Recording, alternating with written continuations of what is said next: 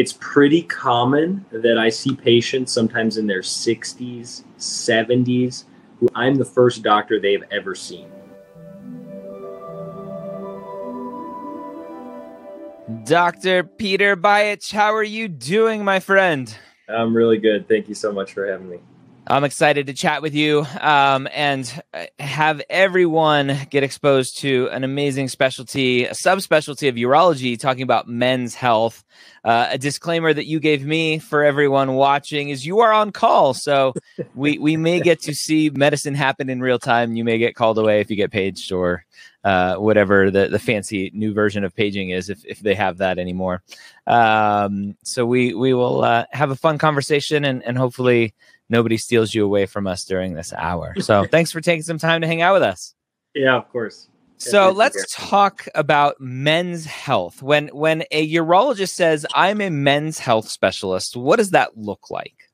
Yeah, so essentially the primary things we focus on are men's sexual and urinary health. So we treat a lot of erectile dysfunction, BPH, low testosterone, Peyronie's disease. Many of us also treat male infertility.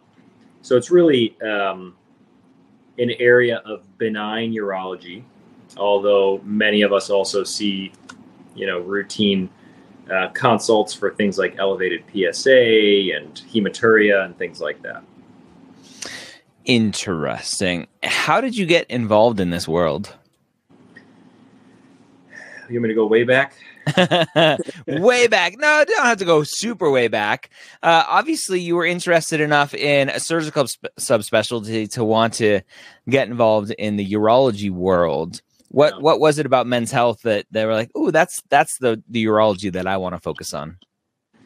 Yeah, where I did my residency, which is kind of when I decided what I ultimately wanted to do, we did a lot, as many major academic centers do, we did a lot of big cancer surgery, bladder removal, prostate removal, etc. And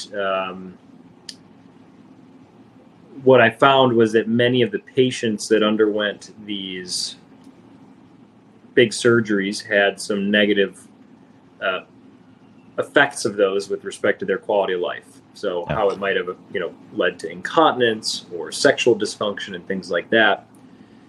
And I got to see, because we had some really great urologists who focused on the more reconstructive aspects of how we help men with these conditions, I got to see how that can really dramatically change someone's quality of life. I mean, when you get a diagnosis of cancer, the focus is really on, we got to cure this cancer, we got to deal with this issue. But once the cancer is gone, then it's kind of like, okay, now how do we get back to regular life and enjoying a good quality of life?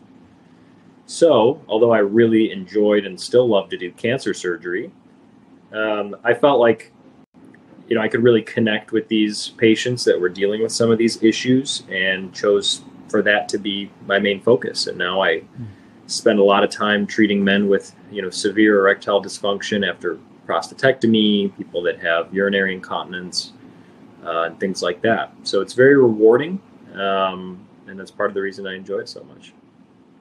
Awesome. So I guess what I'm referring to is cancer survivorship, which within urology, much of the cancer survivorship work, particularly for cancers that men get, is done by people who specialize in men's health. Yeah. Esther says, is this like the male version of OBGYN? Well, maybe in some ways. Any of us who know men know that men really hate going to the doctor. So it's pretty common that I see patients sometimes in their 60s, 70s, who I'm the first doctor they've ever seen. Wow. It's primarily usually because they have erectile dysfunction or something else, but by doing a little deeper digging, a lot of times we diagnose them with sleep apnea or with blood pressure, cholesterol, diabetes, whatever it is. Although urology is, definitely a surgical specialty, we definitely get a good mix of both surgical and non-surgical things. So in some ways, I guess we're guy gynecologists, pun very much intended. You've never used that one before, I'm sure. It's been a while. I keep that in my back pocket. But we certainly not just, we in Men's Health primarily focus on men, but in urology we see both men and women. So I do see some women for kidney stones and things like that in my own practice as well, although I primarily see men. Yeah, that's awesome. What is bread and butter for the men's health world for you? So I probably have a little bit more of a focus on sexual dysfunction. So for me, it's erectile dysfunction. And then because it's so common, we all see a ton of BPH and male voiding dysfunction. So those would probably be the two most common diagnoses I see. I'm also a Peyronie's disease specialist, so I do see a fair amount of that, which is also a relatively common condition affecting about up to 10% of men. For somebody who doesn't know what that is, can you explain? Yeah, Peyronie's disease is a scarring condition of the penis that leads to a acquired penile deformity. So most commonly we think of this as a penile curvature that somebody develops later in life, but can also affect not only the appearance, but also function. It can affect erections and also have pretty devastating effects on a man's own body self-image. Interesting. What do you do for that? So there's a wide variety of treatment options available, everything from non-surgical treatments like office-based injections that we can do. There are mechanical therapies like stretching devices and vacuum devices, and there's also a number of different surgeries that we can do to do more of a reconstruction. Wow. So talk about for a minute the favorite part of your job. Sylvia wants to know.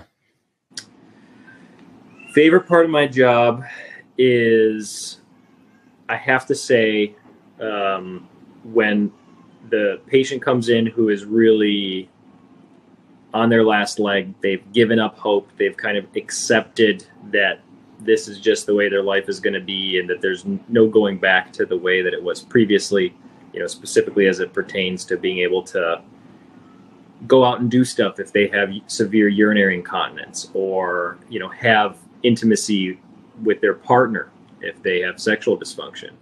And then being able to restore that function in a relatively quick manner with a surgery, for example. And just seeing, when they come back in for that 3-month follow-up, there's nothing better than, getting that pre-COVID high five or post-COVID air high five from that patient who's just, showing a whole new side of them and smiling and things like that, or a lot of times even coming in with their partner who's also giving high fives. So it's really rewarding, in a way that I really enjoy. Yeah.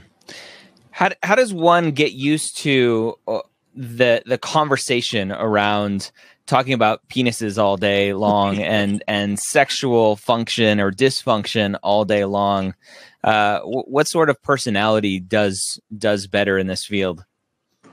Well, the first thing I'll say is, if you think back to anatomy lab in medical school, how does one get used to being elbow deep in a cadaver all day and not being grossed out by it? And I remember, some days being like halfway through and being like, oh, wow, I'm really hungry. How does one get used to that? So practice.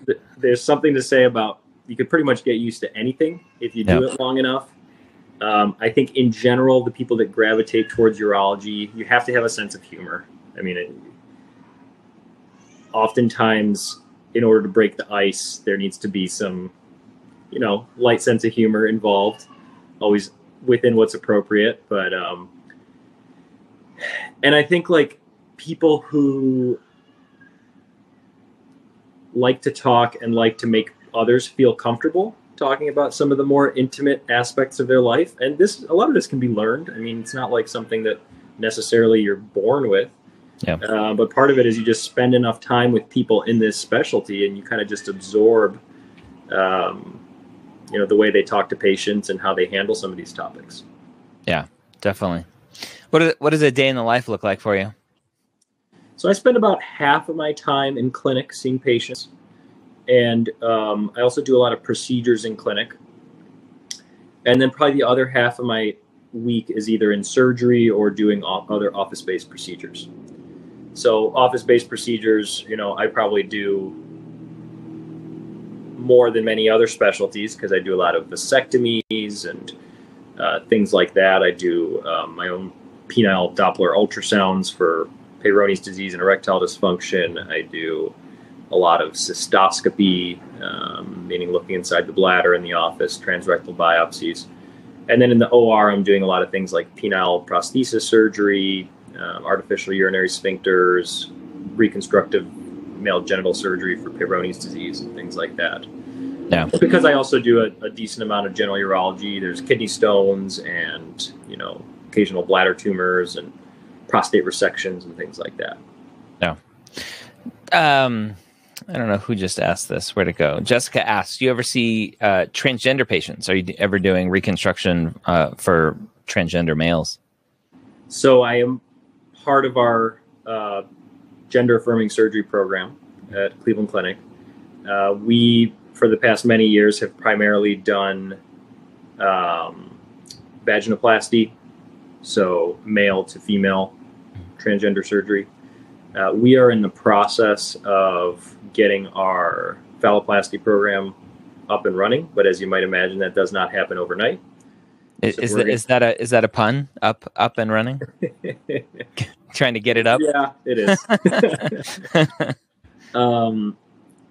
So we're in the process of taking the steps towards getting that going as well. But that's something I'll be involved in. My primary role, the primary role of people that do what I do, which I do a lot of, penile prostheses, is implanting the neophallus with a penile prosthesis. I have a couple other partners that focus on urethral reconstruction. So, you have to make a new urethra to go out to the end of the neophallus. So that it's a multi-person kind of team-based approach. So it's really cool to be involved in that kind of program in its infancy and just kind of help it grow. help it grow. No pun intended. Come on, man. You're just setting these up. They're so easy. You're all just all about puns. Yes, that is awesome. What's your favorite procedure? Great question. I feel like 80 to 90% of my practice is like 3 different surgeries, and that's kind of the way I always wanted it to be because I'm like very meticulous and OCD in that regard. I want to like do everything the best possible way. So I do a lot of penile prostheses, and some of them are for patients with very complex penile deformities due to Peyronie's disease. So my favorite surgery is placement of a penile prosthesis with simultaneous penile straightening, which sometimes might involve raising up the neurovascular bundle on the top of the penis and getting to that scar tissue underneath, cutting it, and then basically covering that defect with a graft. And we do that all through a little circumcision incision and also place this implant in there. So it's really this just like life-altering procedure for many of these guys who can't get an erection anymore. I've seen guys where their erect penis is like totally bent over like a U back onto their belly, and they can leave the operation with like a totally functional and satisfactory appearing penis that is like with basically no scar. So it's pretty cool. That's awesome. A couple of people asking what causes Peyronie's. Is it trauma? Is it genetics?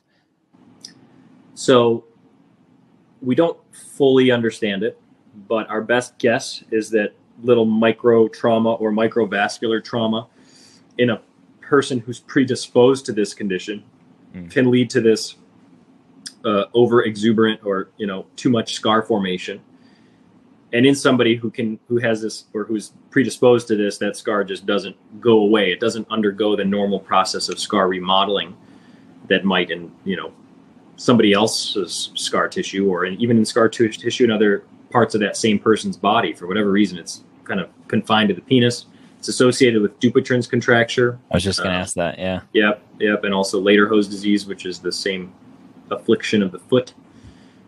So not fully understood, an area prime, ripe for further investigation. So looking forward to spending my career trying to figure all that out. Yeah. Gabrielle's asking, I think last I heard talking to a female urologist, it's only like 12% or so of urologists are women. Are there specific barriers in place, or has it just historically been male dominated and we need to get more women just interested in urology and getting into urology? I think the primary issue is just that it's been a historically male dominated field. We are making great efforts to change that. We at Cleveland Clinic this year, for the first time, had our first class that was a majority female. Wow. Where I did my residency over a 10-year period, we were one of the only programs that had 50% exactly female residents. So I think that there are efforts being made to make it a more inclusive specialty, not just for women, but also people of color, etc. So although that has been the reality, and if you look at the statistics across the board for the entire, for example, membership of our major professional society, the American Urological Association, it's still primarily male. But I think that if you look at age groups, the younger urologists, it's certainly not close enough yet, but getting closer to 50-50. As far as barriers, I think that everybody that I interact with at, hospitals around the country, everybody is very, very excited that more women and people of color and, people from all backgrounds are coming into urology. I think we desperately need it because we need to have a group of urologists who are representative of the patients that we're taking care of and treating. And we don't only treat men in urology, we also treat women. So yeah, I think that it's only going to get more and more, balanced over time. For the female potentially listening to this, for women in the future who may be interested in men's health, they're fascinated with the pathophysiology of men's health and erectile dysfunction and Peyronie's disease, and that's what they want to get into. Do you see any potential issues with women in your field, specifically with men's health? No. I think my field has unfortunately been one that's been relatively worse than others as far as the number of female residents going into it historically, but I think that's also changing. Many of my close friends in my subspecialty are women, and our fellow next year is a female.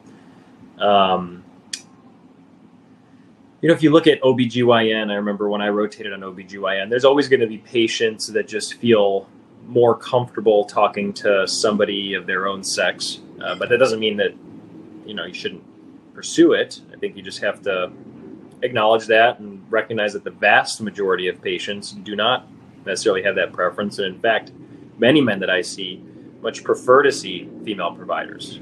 I work very closely with a nurse practitioner who's just amazing. And we kind of share our whole population of patients.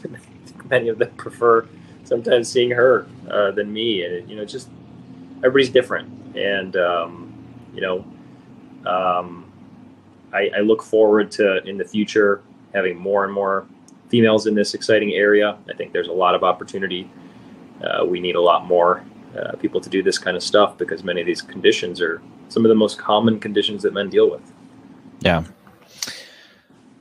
For the future primary care doc out there listening to this, what can you teach them about men's health and potential questions to talk to their patients about to maybe get them to see you sooner and help them in the long run? Just, make friends with your urologist. They're going to want to make friends with you because just getting back to that fact that many men, unless they are literally dying, will just not go to the doctor. So I think that there needs to be an awareness of this that's shared between urologists and also primary care.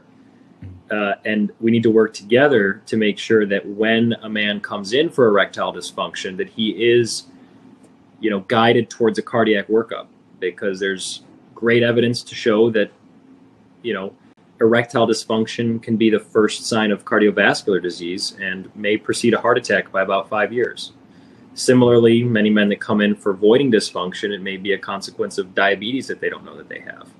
So I think there's really a lot of opportunities for working together with many of the specialists, besides just sending them over for a consult for whatever, but actually closing the loop and having that sort of conversation and say, oh, you know what, this guy you sent over ended up having this, this, and that.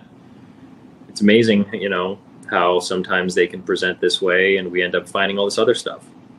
So I think we need to have a, you know, more holistic view of how we take care of patients. And sometimes it's easy in this day and age when everybody is so specialized to kind of have a little tunnel vision and not think about, you know, think outside of the specific organ system you're treating.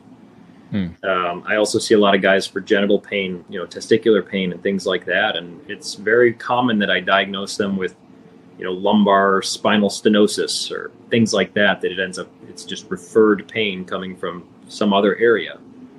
So although it's urology, we try not to just limit our focus to the urologic organs only.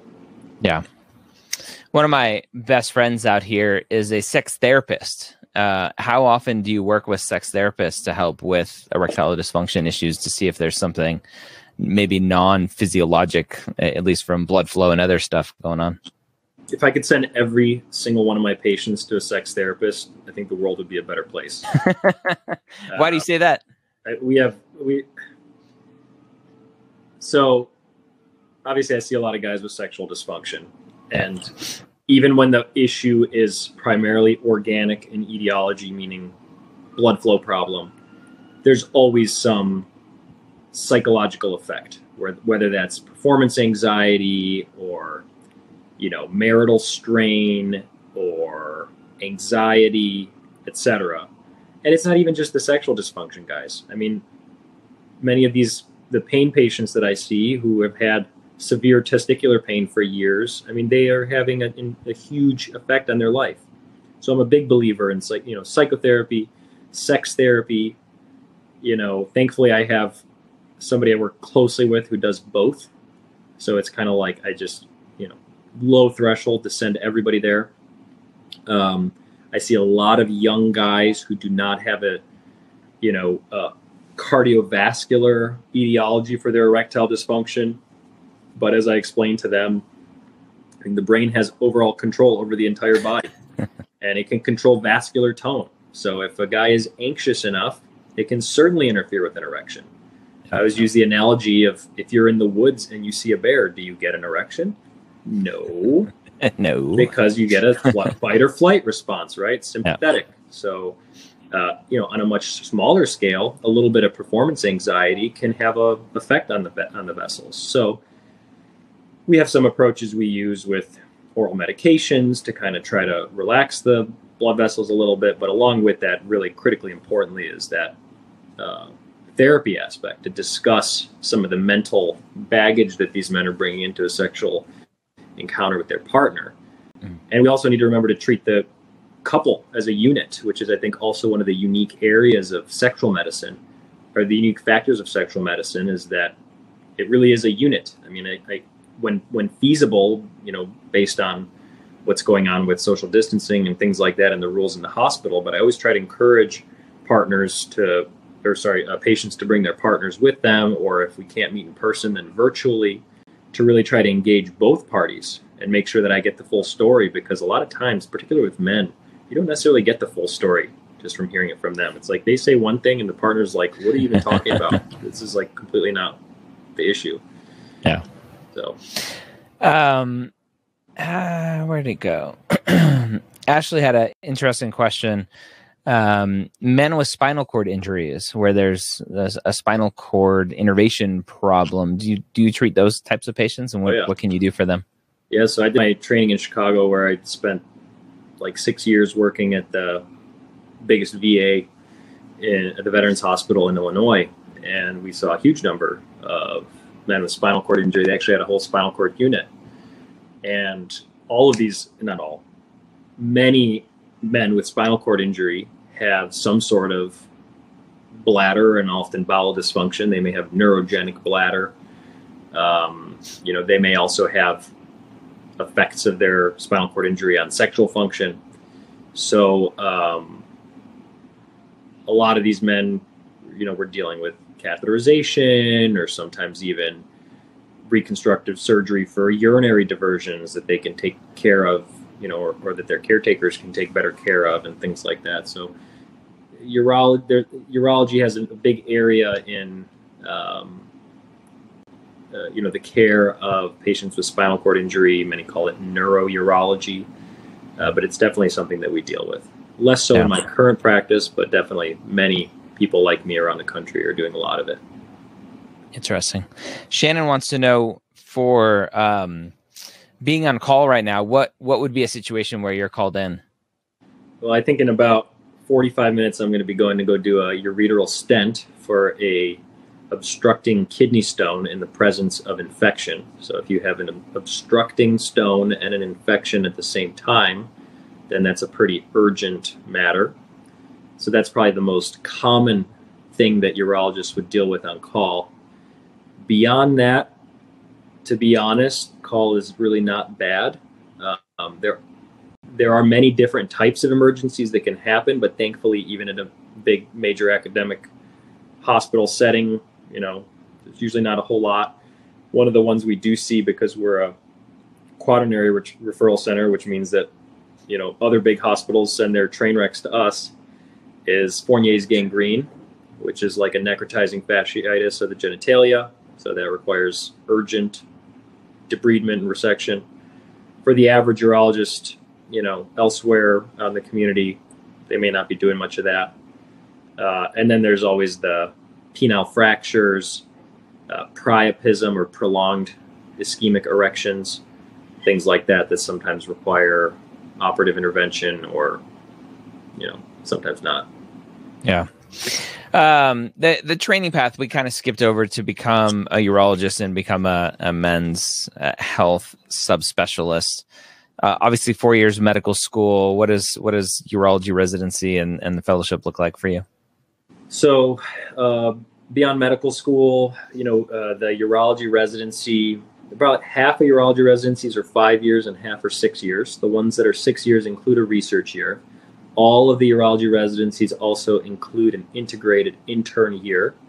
So that's I did a 6-year residency. And then many urologists who focus on men's health do so straight out of training. You don't necessarily need to have a fellowship, particularly if you're planning on community practice or, general urology.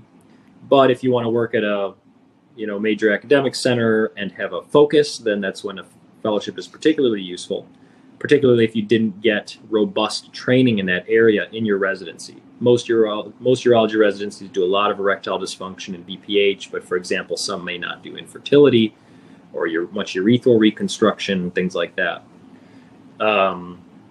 So there are a couple different types of fellowships that you could do if you wanted to be a men's health specialist.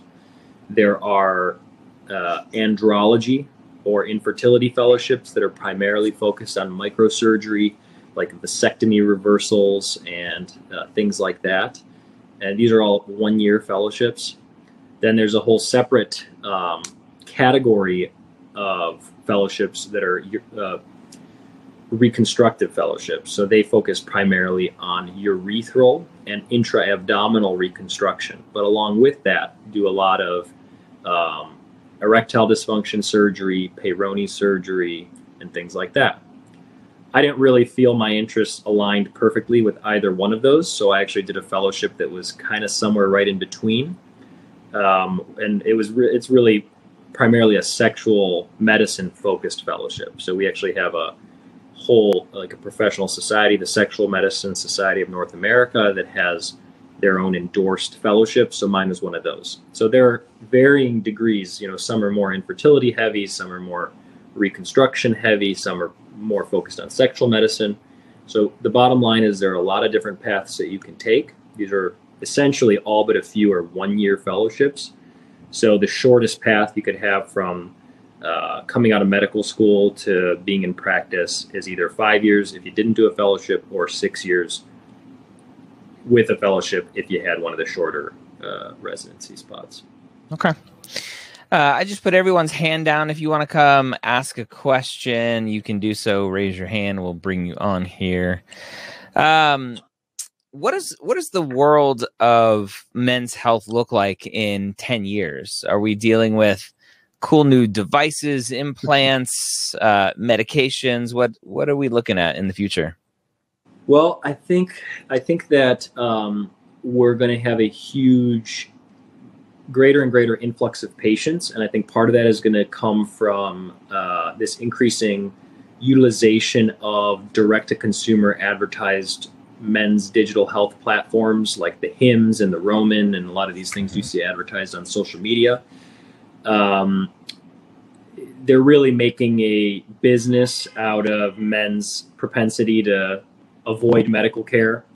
So I think more and more guys are going to have exposure to oral medications. More and more guys are going to fail those medications and then seek help from somebody that can offer more than just, an overpriced pill in the mail. Mm-hmm. In addition to that, as far as technology, I mean, there's just constantly evolving technology in urology, particularly as it pertains to, BPH, for example. It's like every year we have some new crazy technology, like stuff that I never did in training that now I can do a 5-minute in-office procedure where I inject steam into their prostate and they have like no pain and go home, the same day, and they're awake for it. And like, wow, a couple weeks later, they're already peeing better and avoid surgery. And, there's a lot of the other stuff I do, like the penile prostheses. We have the prosthesis coming out that you're able to control from your cell phone. It's crazy. I mean, it's crazy. Hey Siri. And one of the reasons that I went into urology as a, engineering nerd was that I wanted to have access to the most high tech stuff. I mean, we were one of the first fields that really incorporated robotic surgery and kind of pioneered a lot in that area that has now expanded to other specialties. So it's a really exciting, cutting edge area, and I look forward to all the many opportunities for future innovation. Yeah, that's awesome. Yeah. Daniel, do you have a question? Unmute. If you can find it. Hello? There you go. Yeah. All right. How's it going? Good. Good. I had a question. So I obviously you specialize in treating men, but are there any conditions that kind of cross over into females that are kind of like you see conditions that are both women and men can experience? Yeah. So, before I focused on men's health, I was doing urology, and in urology, we see both men and women. For example, kidney stones, affect both men and women, bladder cancer, kidney cancer, many different conditions. And then we have a whole area of urology called female pelvic medicine and reconstructive surgery, which is kind of like my counterparts in the female side. And they do a lot of office-based and surgical treatments for urinary incontinence, prolapse, fistulas, all sorts of different stuff. So because I'm at a very specialized place where everybody kind of has their niche, I have my focus that deals particularly with men. But going into urology as a medical student, you're going to be exposed to both men and women and how to manage all these various conditions. Thanks, Daniel. Awesome. Thank you. All right, Julia. Hi, can you hear me? Yeah. Awesome. Thank you so much for being here and talking about, this specialty. I think so many men, are just afraid to talk about their sexual health and everything. I'm actually very interested in reproductive health myself, more of like women's reproductive health, but very interested in incorporating like reproductive health education into my career. I feel like this day and age, like so many women are like now realizing, things that they missed out in their sexual health education as adolescents in school, maybe like birth control accessibility, different types of birth control, self-breast exams, whatnot. Is there something that you feel that young boys should know that should be more like normalized growing up, you know, that they should know coming into their like sexual health age? Man, I don't even know where to start because our like whole sexual health education, everything is just needs so much work. Mm-hmm. You know, I see a fair number of younger men, like 18 to 22, and I try to, whenever possible, have kind of teachable moments with these guys. You know, some of the things that I go through with them just regarding intimacy and expectations, and like, you know, sex is not all about like start penetration and ends when the dude orgasms. Like, you know, this is a much more, you have to appreciate both partners and the sexual experience of both. And, you know, it's like, I think that a lot of what we learn on TV and through pornography and things like that is just like really setting unreasonable and unrealistic expectations of what many of these guys consider to be normal. And it's like so prevalent. So I think there's a lot to do as far as education and awareness at all levels.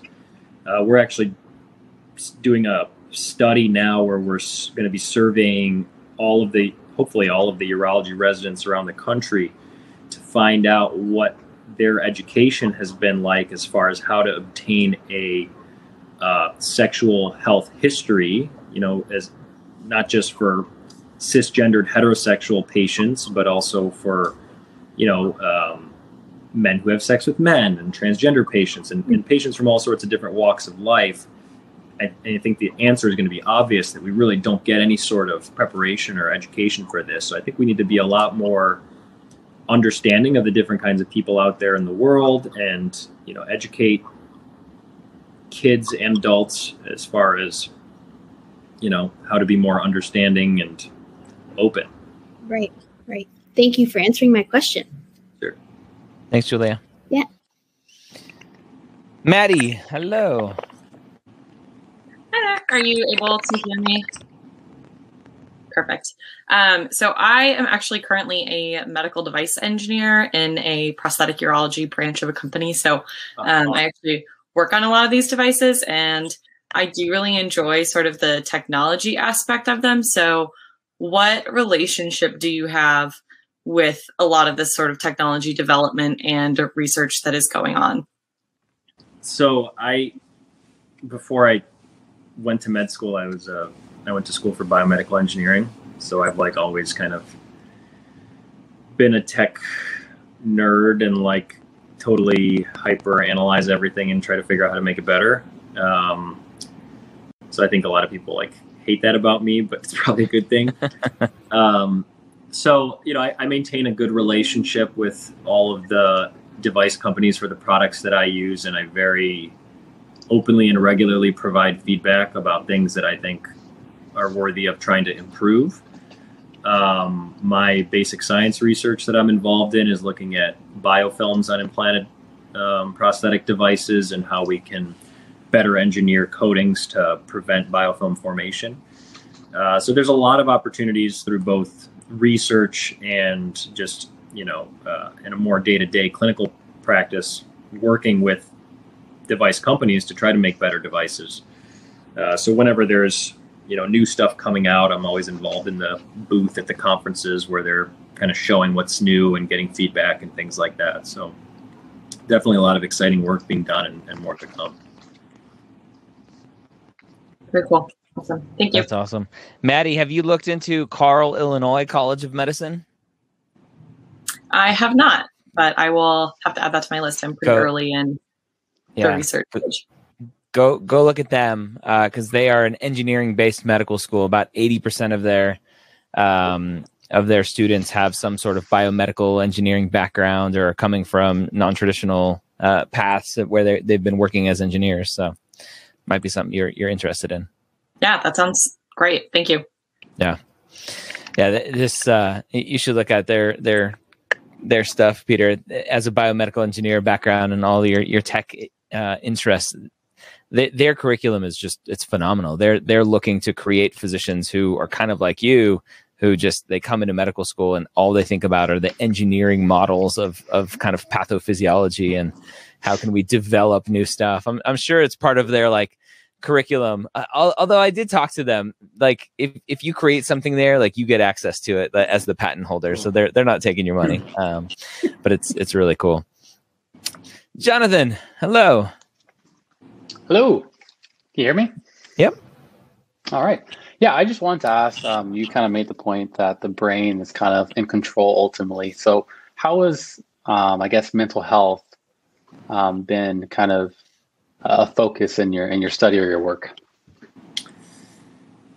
Great question.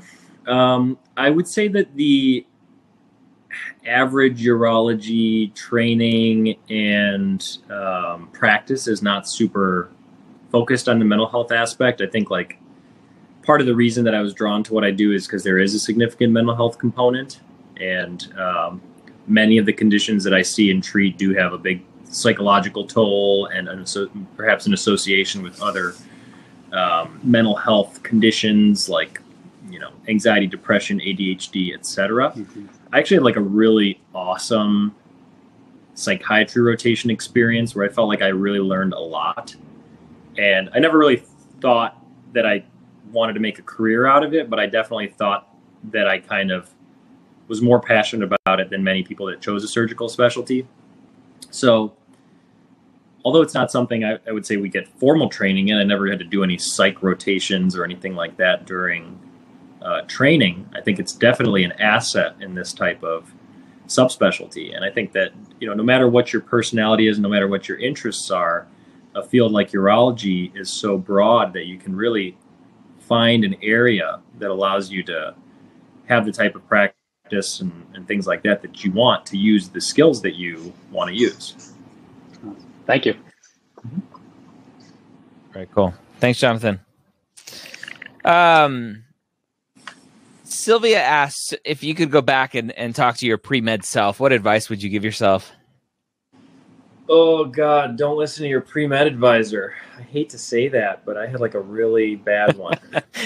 I say that all the time, although I have to be nicer to pre-med advisors because they're not all bad. Luckily, they're not all bad. Yeah, no, I think it was a unique scenario and maybe just some confusion because I had a unique major. I didn't have biology or, biology at all as part of my curriculum. So I was told that my biomedical engineering classes would suffice for medical school and all that, and it turned out that was true for that institution's medical school. But then when I applied, and places were like, "You didn't take biology. We're not even going to look at your application." It ended up. I mean, all things, no matter what happens, end up working out for some reason. I truly believe that. I mean, like there were so many times at various stages of my career where I was like so upset that something didn't work out a different way. But at the end of the day, things happen for a reason. You're going to end up where you're meant to end up. And just try not to get too down on yourself about little individual things that might happen in the way. So that's what I would say. Love it. I'm going to end it there. Nobody. Oh, wait, there's one more person. All right, Vivian, we'll bring Vivian. She just raised her hand. And then we'll end it and you can go on and do some procedures and have some fun. So, some people want to know if you could tape your phone to your chest and bring us into your procedure. There may be some person in legal that doesn't want me to do that, but if it were up to me, I would love to. Yes. One day in this COVID world, we'll allow that sort of true virtual shadowing. With the patient's consent, of course. Indeed. All right. We'll wait for Vivian. Takes a couple seconds to get her on. We'll let her come on. Let me see if there's any other good questions here. Tressie loves your mannerisms and way of speaking. It's clear and understandable. So, good. Thought you should know that.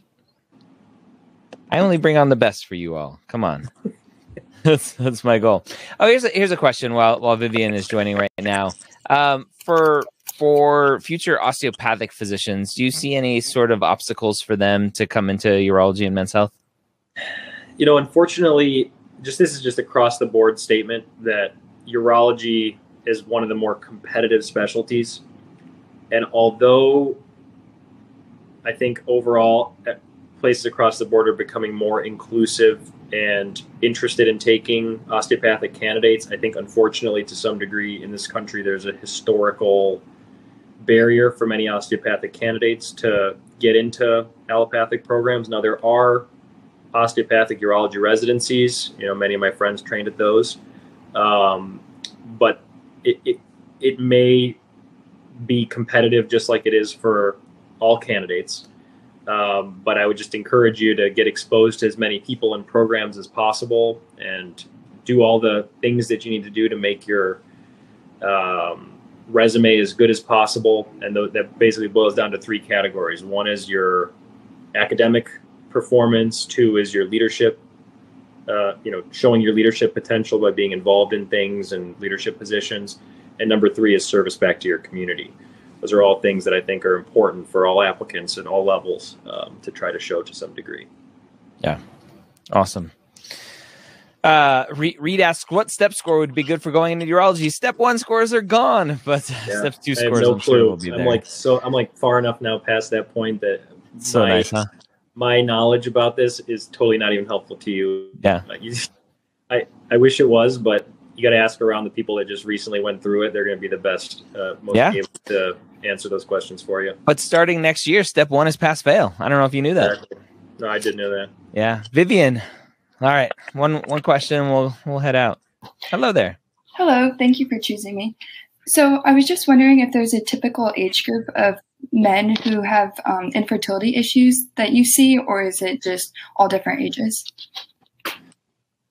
Well, I think that in general, fertility patients are of a particular age group, so the youngest that we see are probably mid 20s. And then, we see people into their 40s, sometimes later. Infertility is also just like sexual dysfunction. It's a couple's condition. So you need to have an evaluation and assessment and management of both partners. So there are a lot of different variables. So I wouldn't say there's necessarily an age group that's specific, but I will say that the older the couple is, both partners included, the more likely they're going to have difficulty. But for a wide variety of factors, sometimes less common things like Klinefelter syndrome and things like that, even younger couples may be seeing us. Although I trained in infertility, I don't currently see infertility as part of my practice because we're so subspecialized that 2 of my partners, that's like the primary focus of what they do. So we regularly talk about cases and whatnot, but it's not a big part of the patients I see right now. Okay, makes sense. Thank you. Sure. Thanks, Vivian. All right. Dr. Petar Bajic, thank you so much for coming on, hanging out with us for a little bit. I'm glad no emergencies taking you away from us tonight. So I have 304 students on with us tonight hearing about men's health, subspecialty of urology. So thank you again for coming on and sharing your knowledge. My pleasure. Thanks for having me on, man. Hey, everyone, have a great night. We'll see you later. Bye. Take care.